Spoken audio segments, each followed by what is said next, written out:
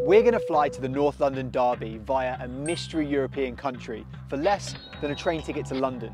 But if anything goes wrong, we'll miss the game altogether.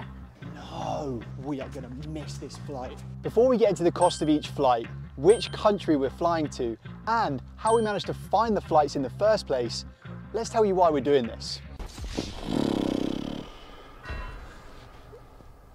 Why are they so expensive? For those of you that don't know, after the Old Firm, the El Clasico and Brentford Fulham, the North London Derby is without doubt the biggest sporting fixture in the football calendar. Arsenal haven't won a Premier League trophy in over 20 years, and Tottenham's trophy cabinet is still being propped up by Harry Kane's Golden Boot Awards. But despite these similarities, the two teams absolutely despise each other.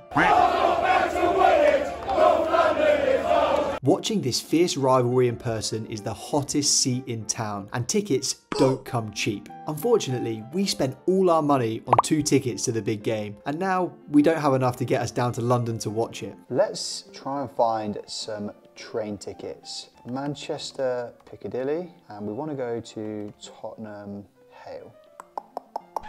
Do you know how much these tickets are? Okay, I want you to guess how much the train to London is. £50? Higher. 70? Higher. Higher than 70? It can't be over 100. We want to get the 1035 because it only has one change, and it is £77.60. And with the booking fee, it's £80 per person. But luckily, I found another way. We are taking the scenic route instead.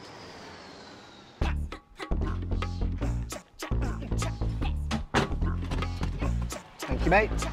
Oh.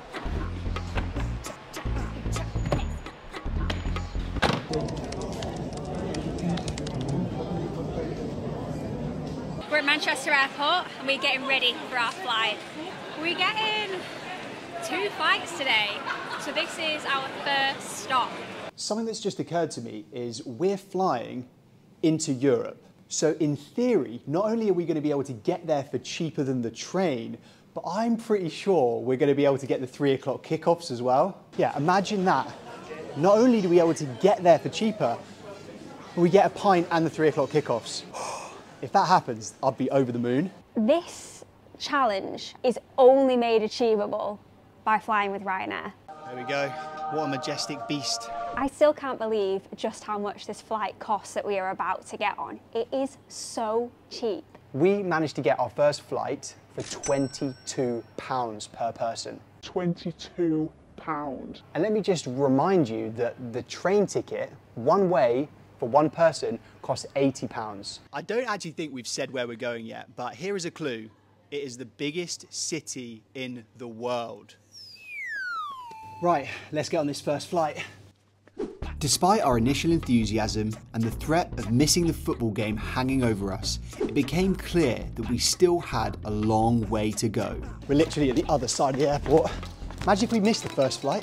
This plan could go wrong at any moment, so we needed to keep our eyes on the prize. And it was clear that our budget travel approach would see us sacrifice some travel luxuries. Another Ryanair stereotype that we're going to experience is that we've been separated. We've both got middle seats. I have a theory that there's not going to be anyone sat next to us though.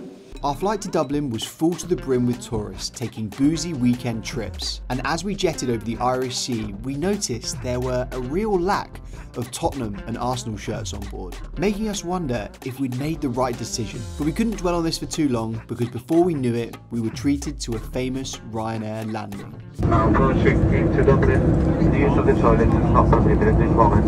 We have a landing very shortly, and Dublin ticket. We made it! First stop. Welcome to Dublin! Oh, I pinched my bum. Welcome to Dublin. The flight took 40 minutes from Manchester. It was very quick. Everything is going rather smoothly, maybe too smoothly. And we're now here with around 3.5, 4 hours to actually go out and enjoy Dublin before we head to our next stop. I sat next to a new friend on the plane called Jamie, and he told me that we cannot leave Dublin without trying a spice bag. In Manchester, a spice bag is a very, very different thing. And to be honest, I'm more excited about the 3 o'clock kickoffs. So let's get a move on. As a former Split the G world champion, my focus had now 100% pivoted to securing a pint of ice-cold black liquid. And despite time not being on our side, we decided that heading into the city centre was a risk worth taking. The only option that we have for getting into Dublin is walking or getting the bus. And it's quite a long walk, so we're going to get the bus. We still needed to achieve this while staying under the cost of the £80 train, but luckily we found a bus that was just the ticket. Return into Dublin city centre, and it only cost us €5. At this point, we learnt a valuable lesson, that once you've bought a bus ticket, instead of filming yourself talking about the bargain you've just found, you should just get on the bus. Yeah, it's right there. Oh, it's leaving. It's leaving. Oh, we missed it. Not good. And this could have saved us from the disastrous turn of events that was just around the corner. We have had our first setback. Because the bus took so long from the airport to get here, we have missed the 3 p.m. kickoff, and Ryan is very unhappy. I am sad. In the distance, you can see that the 3 o'clock kickoffs have been on, but they've just finished. Oh, so frustrating. The reason that we missed it is because the bus took so long from the airport to get here. I genuinely think it took longer than the flight from Manchester. Hopefully Ryan cheers up, because we do still have a few hours here in Dublin before we need to head back to the airport. There are still 2 things that I'm really excited to get ticked off whilst we're here in Dublin. I know what one of them is. One of them's quite obvious, one of them is less obvious. The first thing is a pint of Guinness, but we can't get one in there. It's way too expensive. Oh my God, that is pathetic. That is utterly shambolic. Do you know what Split the G is? It is a marketing ploy. Everyone tries to split the G, and they've drunk more than a third of their drink in the first sip. So then they have to go to the bar and get another one and try it again. It's genius from Diageo. Not everything is perfect. We are sharing a Guinness because it's too much to get one each. Would you be able to do this on the train? No, you wouldn't. With time ticking away, we turned our focus to the second item on our Dublin bucket list. And in the process, we started to ask big philosophical questions. Where do you find the spice bag? Is it just Chinese restaurants, or are there special places dedicated to a spice bag? A few moments later. After some quick Googling, I've heard that this is the best place. To be fair, I have a lot of respect for any country whose national dish is the chicken fillet roll and a spice bag. Chinese food, especially salt and pepper chicken, is my favourite thing in the whole world. Shout out Ireland. I don't think anything about this bag is good for you, but it does taste really good. It's crispy chips and then pieces of chicken in this like amazing salt and pepper seasoning, and we got curry sauce. I'm thinking that we've picked a good spot because it's really busy and there's so many Deliveroo drivers here. I say this with absolutely no exaggeration, was one of the best things I've ever eaten.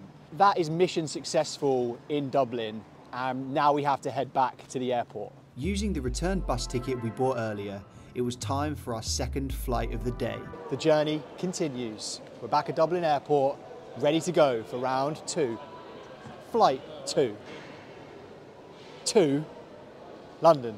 We're on a night flight, and I think the likelihood of getting delayed is probably quite high. We've been on the move now since 12 p.m. this afternoon, so we're coming up now to about 8.5 hours. This flight is obviously from Dublin to London, and it actually comes in even cheaper than the one we got this morning.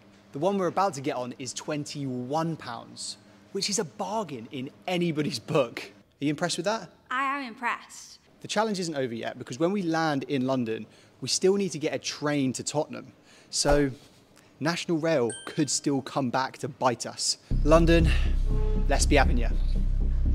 As we boarded our final flight, it was mixed emotions. In some ways, it felt like a victory lap.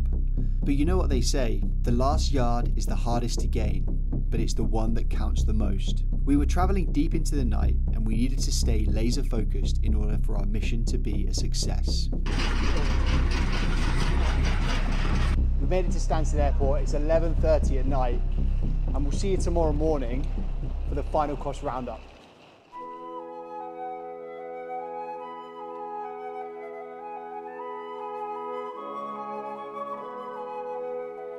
We made it! We have made it to the Tottenham Hotspur Stadium. But the big question is, did we do it in budget?